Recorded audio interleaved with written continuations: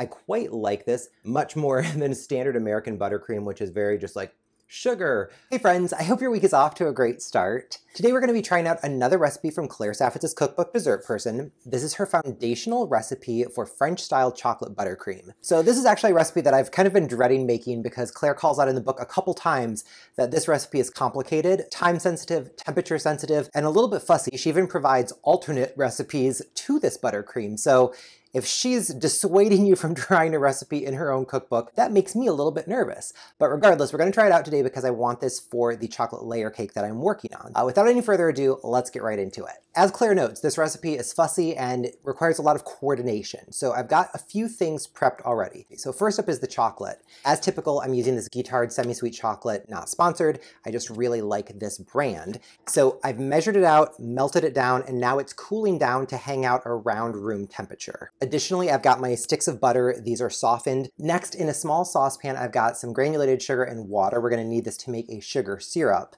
And while we're making this syrup, we're also going to be dealing with the eggs. We've got 2 whole eggs and 2 egg yolks. And don't worry, I did save my whites. Both the eggs and the egg yolks are at room temperature as well. Perfect. So those are all the moving pieces. We're all on the same page about what's about to happen here. So let's get into it. So over medium-low speed, we're just going to mix this around to get the eggs broken apart and make it mostly homogeneous. So that's just about 30 seconds of mixing.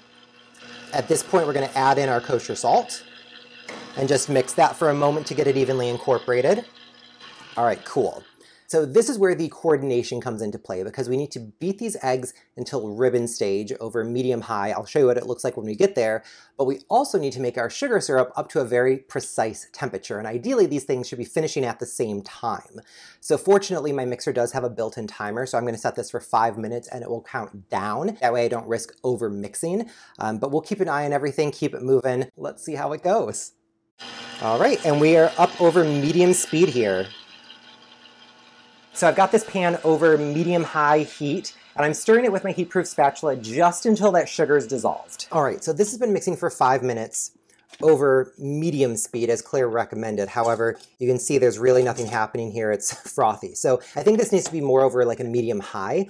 So let's get this going again. I'm going to set that timer for another 3 minutes. So our sugar mixture has just come to the boil, so I'm going to stop mixing with the spatula, and now we're going to just swirl the pan and rinse the edges with a pastry brush, like we're making caramel. All right, so that's been another 3 minutes. This time over more of a true medium-high. Let's see how it's looking. Right, so we've got some thickness, but we're not quite to ribbon stage yet. And I think we'll go for another, say, 3 minutes.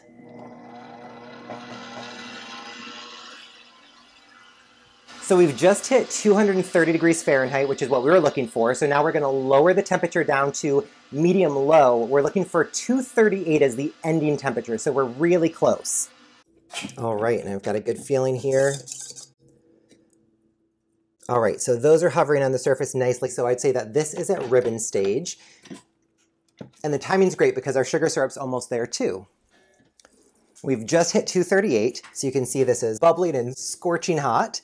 So let's get this mixer turned back on, and we're gonna slowly but carefully stream this in. All right, so we've got the mixer going over medium-high, and we're gonna pour this sugar syrup into the eggs, trying to slowly hit right where the egg meets the edge of the bowl. I poured incredibly slowly there. It took about 5.5 minutes to get this sugar syrup fully poured into the egg mixture, so it's a really fine stream.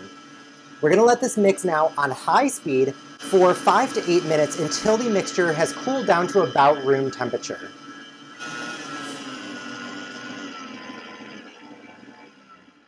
So we've been mixing this for 10 minutes at this point, 5 minutes to incorporate the sugar syrup, plus another 5 minutes.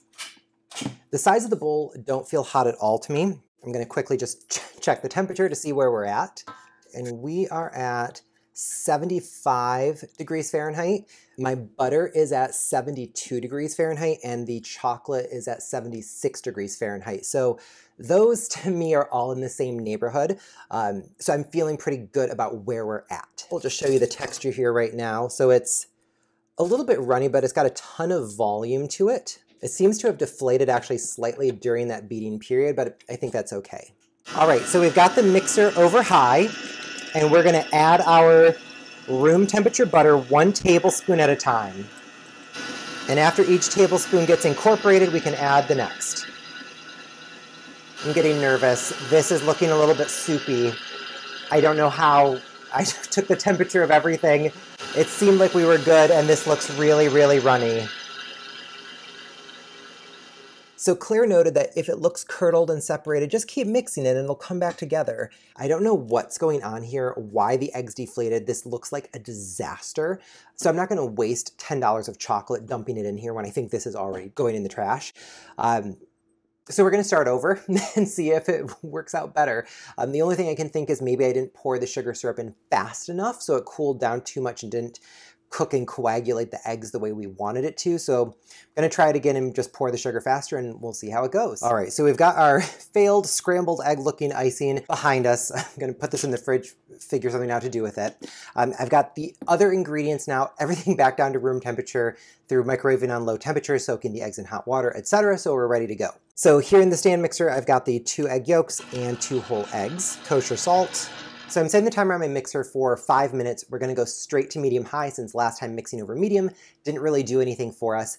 At the same time, I'm going to make that syrup the exact same way we did last time. Everything there went pretty smoothly, so let's get right into it. All right, so this has been mixing for 5 minutes. And let's see what the texture is like here. So this is about where we took it to last time, and I'm wondering if it's not quite ribbony enough. So it's kind of falling off in globs. It's slowly melting back onto itself, but I'm wondering if we want a little bit more viscosity. So let me give this 1 more minute and see. All right. And this texture really seems like more of the same. So it's thick, it's got some body, it's slowly dissolving. It doesn't seem to be getting more ribbony though, so I'm just gonna call it. So we've got our super hot liquid here. I'm gonna get this mixer back over medium-high speed. I'm pouring much more quickly this time. So that was 1.5 minutes we got it all in. Last time I took an entire 5 minutes. And so now we're gonna beat this over high speed for 5 to 8 minutes until it's cooled down to about room temperature. All right, and so I think we're in better shape this time. The outside of the bowl is actually warm to the touch. Last time it was not. So I think this is maybe a good sign that we're gonna have a thicker mixture versus that really loose, soupy situation we had previously.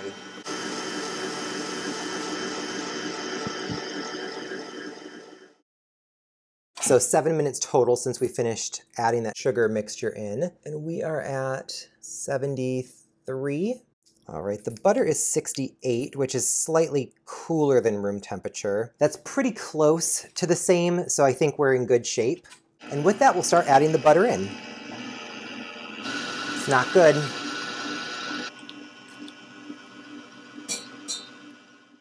All right, and we are halfway through adding our butter. So far, I'm not liking what I'm seeing. This has kind of behaved similarly to last time where we've got some deflation, we've got some kind of soupiness going on here. It's not behaving anything like what I expected. But let's keep adding the butter and see if it gets any better. So we've got all of the butter incorporated here. You can see the texture here looks kind of split and broken apart. I don't know if this is a temperature problem or what's going on. Claire said to continue mixing it and it'll just come back together. So no guidance on what the timing would look like for it to come back together. So I'm gonna set the timer for 5 minutes and let's see what happens here.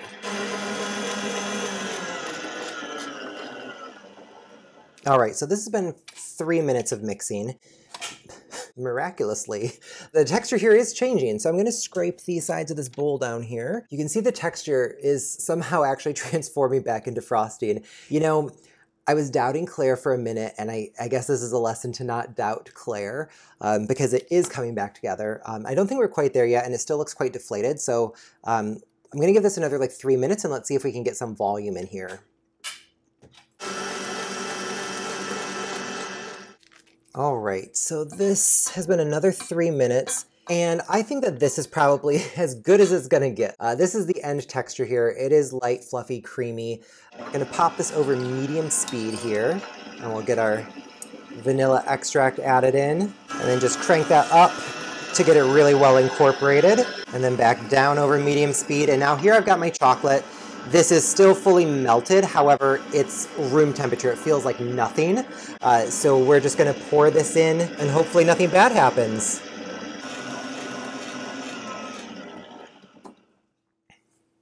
All right, wow. This looks so good. I was really in a stank mood for a minute here. It can turn around quickly. So it was an emotional roller coaster of a recipe. This was a tough one, but the end result here I think is pretty good. So the texture, it's a really, really thick, rich looking chocolate frosting, almost like pudding. So it looks absolutely beautiful. The frosting is super rich and creamy. It is not sugar forward whatsoever. It's very like buttery, custardy, chocolatey with just a hint of sweetness. So I quite like this much more than standard American buttercream, which is very just like sugar. This is actually having some nuance to the flavor, so I quite like the frosting. Definitely worth the effort despite losing my sanity along the way. I solved the riddle of the curdled frosting. Those egg curds were actually little bits of butter that weren't emulsifying into the frosting. So this was caused by the butter being slightly too cold. So no amount of mixing was going to warm up that butter the way that we needed it to in any sort of reasonable time frame. So what I did was get my blow dryer, crank it up over high speed, high heat, and blasted the outside of my metal mixing bowl for about 30 seconds to a minute. Almost instantly, that butter started to warm up and emulsify, and I ended with a really creamy, luscious looking frosting. You can see this is as good as new. So now I have an entire extra batch of this French buttercream. I popped it into my freezer so I can save that for another project. So if you find yourself in a similar situation where you're beating your frosting and it just doesn't seem quite right, it could be that your butter is a little bit too cold. So try the blow dryer tip, and I really hope that helps you out. If you're looking for ideas for how to use this frosting on a cake, you can check out any of these videos, and I'll walk you through step-by-step making the cake and assembling. So thanks so much for watching, and I'll see you next time.